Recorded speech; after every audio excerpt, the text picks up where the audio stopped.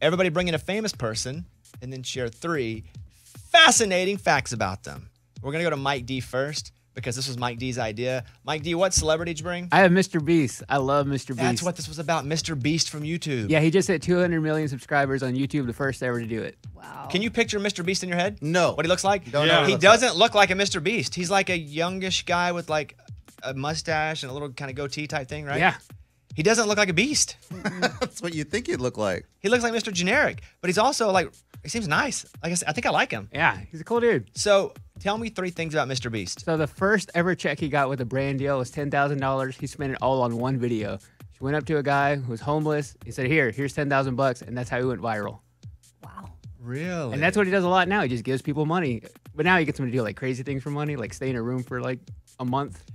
Is it Squid Games-ish? Does he ever make people do stuff they don't want to do, but they want to do it because of the money, but they really don't want to do it? Yeah, I mean, he did a whole Squid Game recreation. And do people go, he's taking advantage of them? Yeah, he gets a little flack for that of like, hey, you're taking advantage of people who are really hard up for money. But I'll do it. But does he find people who are in need, or does he just find people who want to do it? Just his subscribers. Got it. So he doesn't. Got it. Yeah. Okay, then that's fine. That's anybody wanting to be on anything. Right. So that's how he did it, though. He took $10,000, and that's how he got famous. Basically, yeah. Well, there are a lot of things that he he'd already did. started building the channel and everything, but yes. And he made the commitment to just give that money away too, thinking that would pay off with views or clicks. Wow. Okay, so that's number 1. What else? He uses psychology to get people to watch his videos. So I watched his whole podcast he did. What he does, he puts numbers in the titles of his YouTube videos. So if you see like 1 million written out, apparently it makes you want to click and watch the video. Oh, because you think 1 million views have happened or something? Or $1 million. There's just something in your mind that sees a big number like that and wants to click it. But he does a lot of videos where he like compares the prices of things. So like a $1 flight versus $1 million flight. Oh, I'd click on that. Flight. But what does he talk about regarding For a that? dollar? There's no dollar Yeah. flight. Why would I get on a $1 flight? How do you buy that? It's like a guy who has like a random old airplane who will take on a flight for $1. That's It's an awesome video. Oh, that's a real thing. It's a real thing. And then he paid $1 million to go on a flight? Yeah. He did that too? This giant plane, yeah. Wow, that's okay. That's so cool. Okay, and? He spends a crazy amount of money on a video. For that one I was talking about, he spent $7 million to make that happen. That's crazy. How rich is this dude? Oh, I think he's so rich, right? Oh, yeah. He's worth a lot of money. Like hundreds of millions? Probably like 150 to 200 million. Because his YouTube channel has 200 million subscribers. That's wild. That's awesome. That's wild. All right, Mr. Beast is our first show and tell. That's good. I like that because I know much about him. That feels pretty cool. Eddie, who'd you bring? Tom Hanks, my favorite actor. Of course you did. In the whole wide world. Go ahead. Did you know Tom Hanks has a brother named Jim? Jim Hanks. He kind of looks like him, not really, but he sounds just like him. So he does the voice of Woody whenever they do like cartoons, not the movies, but whenever they're spin-off cartoons or the action figures, you pull the string, it's his brother. That's Jim Hanks? Yeah, it's Jim Hanks. That's funny. I think it's pretty cool. Wow. Also, too, Tom loves old vintage typewriters. He collects a lot of them. He's got over 250 typewriters and some that he just gives out to fans when he sees them. I've seen him send typewriters to fans in the mail before. Yeah. Wow. It's heavy. cool. Yeah, it's a big quite the package. postage there. And Last, in 2013, he was diagnosed with diabetes. I didn't know that. He was diabetic. He's a type 2 diabetic, so I don't think you like induce syringe or whatever, but still diabetic. And what's your favorite Tom Hanks movie? Forrest Gump, hands down. But I do like Splash, the old one, where he falls in love with a mermaid. That's I classic, don't know man. that I've ever seen that one. Oh, you should watch. Oh, I'll put that in the hat next time. Oh, God. Okay, we got 2, Mr. Beast and Tom Hanks. Who's the celebrity, Morgan? And give us 3 interesting facts about him. So it's Morgan Freeman. I did it because we share the same name. He's an expert beekeeper. He has a 124-acre ranch that he dedicated as a bee sanctuary. And he loves them so much that he'll visit and bring them food, and he won't even wear a beekeeping suit. Whoa, that's Oh, crazy. yeah. Well, that's just Dang, called crazy. That's going to not end well, I feel. Because it just takes one bad day. Unless he narrates something for him. I bet they The like bees would stop stinging me. Jeez. Okay, what else? His first acting role came out of a form of punishment. So there was a girl in middle school he had a crush on, pulled the chair out from under her, and his teacher sent him to drama class as a punishment for that. And he fell in love with acting. That's that. awesome. Wow. Dang, that's an awesome punishment. Yeah, I got whooped with switches. He got sent to acting class. All right, go ahead. There's a conspiracy theory around him that he was never a baby because there are no baby photos of him. Even he has come out and said there's simply no photos of me as a baby that exist. Huh. That's crazy. It's weird to think of him as a young person. I can't even think of him as a young guy. I mean, I wasn't alive. I haven't seen pictures. And if you Google pictures of him, it's like people trying to make a Morgan Freeman baby, and they're kind of weird. Yeah, what about like even young Morgan Freeman acting? I don't And the remember baby that. cries like this. Wow. Get busy living. I also have a bonus one that I knew you guys would love because you guys golf. He broke a golf record in South Africa. Apparently at this place that has the extreme 19th, he made a par on that. And he's also known for his unique one-handed swinging in golf. Huh. I do that too when I'm drinking. Who is your celebrity, Amy? George Strait. Give us 3 interesting facts. So he met his wife Norma in high school, and it was love at first sight. But he only took her out on one date, and then they had some separation. He was like, "What? Wait." He couldn't stop thinking about her. He's like, "Man, I'm crazy. I got to call that girl back." So he did, and then they ended up eloping. Just went to Mexico. After one date? Got married. No, I mean, they got back together after the little hiatus. They went on a date, took a break, then he asked her again, and then they decided, we're going to get married. Went to Mexico, eloped because he was entering the service. He was being shipped off to Hawaii with the Army.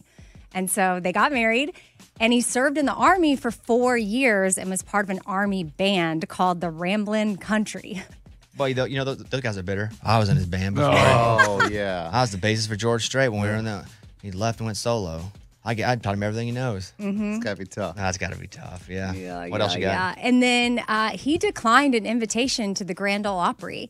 And it's pretty much a commitment thing because, and Bobby, you probably know this better than I, but if you are asked to be a member and you accept, you have to perform a certain amount of times. And he wanted to live in Texas and stay there. I mean, he does things on his ranch and he's roping every day. He says he tries to do that every single day. Yeah, if he were to be a member, he'd have to perform about once a month or 12 times. Sometimes Carrie will do 2 shows in a night. She'll park her tour bus and do 2 in one night. That counts as 2. But members are mostly supposed to do 12 shows a year, which is probably why. Yeah, He he couldn't knew meet he the couldn't do it. expectations, so Yeah. he didn't want to commit to something he couldn't do. All right. Is that it? Yeah, those are my facts. All right, Ray, who do you have? Ryan Seacrest. Okay. So apparently he has a sweet tooth. He loves candy and treats and sweets, and his absolute favorite is gummy bears. So maybe when he's hosting sometimes, he'll have gummy bears in his back pocket. You might have saw him eating some of them. No, I've never seen him eating gummy bears. Never. Okay, what else? He started the Kardashians' career. He had a production company back in 2007, and it's kind of when the tape came out of Kim, and it was all worked together. And Seacrest wanted to start a show like The Osbournes because it was huge, and it was the Kardashians. He started it all. Man, Yeah, made so much money off Whoa. not bad. that. Yeah. And He was actually bit by a shark. He was out in the water surfing, and it happened. He maybe thought it was coral at the time, but he got on shore, and he actually had a tooth in him, and that's how he knew he was bit by a shark. A tooth came out of the shark? yeah, His 2008. face? Wow. Seacrest survived shark attack. It was a baby shark. Lost a baby tooth. Oh, yeah. Because, I mean, how do you not have a big bite? right. point. Maybe the tooth was loose. Baby It was like a shark. loose- So Well, it could have bit him. Like he thought it was a rock or a coral or something. But bit him that hard that it lost Yeah, a tooth? I don't know. wow, so sharks have baby teeth. Eddie and just then made that adult up. Teeth? No, it was a joke It's a because, like, joke. you know how babies lose teeth? Yeah, he made that up. Don't listen. NPR is going to call us. It's going to be a whole thing. This is a joke, man. All right, Lunchbox, what do you got? I got Chelsea Hauska. Her last name is now DeBear. She rose to fame when she appeared on 16 and Pregnant and then Teen Mom 2, guys. And let me tell you, after 10 years of Teen Mom 2, here's something crazy. She has her own show on HGTV called Down Home Fab.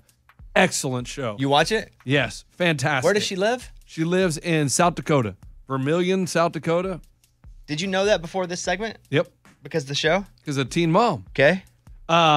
And she launched her own home decor line called Aubrey Says and is named after her first daughter that she had when she was 16. So if you want to decorate your home with stuff from a Teen Mom line, Aubrey Says. She paying you? Sounds like it. No. Never Hashtag ad? Hashtag never met her. Okay. Oh, you never met her? No. Oh. Hashtag dreams. Okay.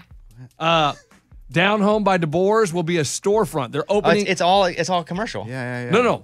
They're opening a brick and mortar in the strip mall on Baker Landing Development just west of T exit off Interstate 29. It will be a collection of home decor. Is this hashtag ad? No. Hashtag never met her. It'll be a collection of home decor, accent pieces, and furniture with an exclusive section for Aubrey Says. The next one, Aubrey's Ice Cream. comes in You 32 basically just flavors. done promo for her products. How amazing is that, though? Those are some I interesting don't even know facts. what you said. She has a whole. She was on Teen Mom, 16 and I know, Pregnant. yeah, I got that part. And then she She got has her a own show. HGG TV show. 2 G's, HGG. Yeah. Then she did a home decor line called Aubrey Says, and now What would you say decor is? like decorations. Got it. Yeah, it's just a short word for decoration. Thank you. And then they're opening a storefront. Like they are big enough that they are having a brick and mortar. Like Chip and Joanna, get out of the way.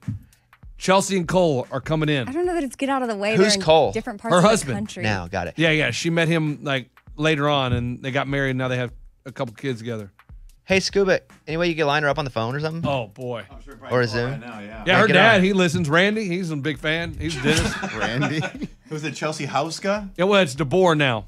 Gotcha. Okay. She has a line. It's called DEBOER. Aubrey. I've never heard of it. Aubrey Yeah, Says. she's brick and mortar. Brick Yeah, and and her mortar. daughter It's Aubrey. Home decor. Her gotcha. daughter Aubrey is like as tall as her now. Corner of Highway 71. No, it's Take a left at the Rock. It's a strip mall in the Baker Landing development just west off the T exit of Interstate 29. Is she likable?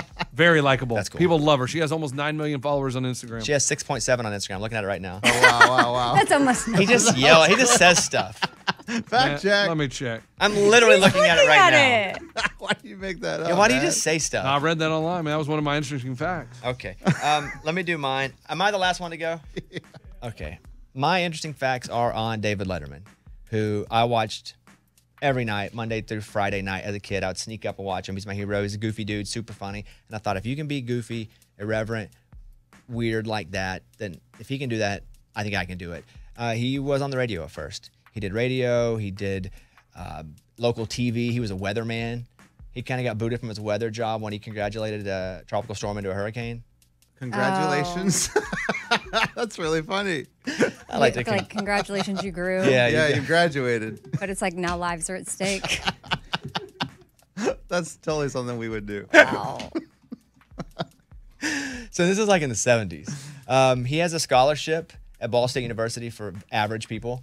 He was an average student, like C students. He never wore the same tie twice in the entire late night run. Wow. The Foo Fighters, his favorite band, appeared in his final broadcast as well as many other broadcasts as well. He used to throw pencils all the time. Oh, yeah. And there'll be the crash.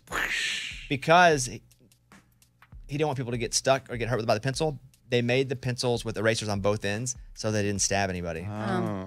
He had a morning TV talk show that failed miserably.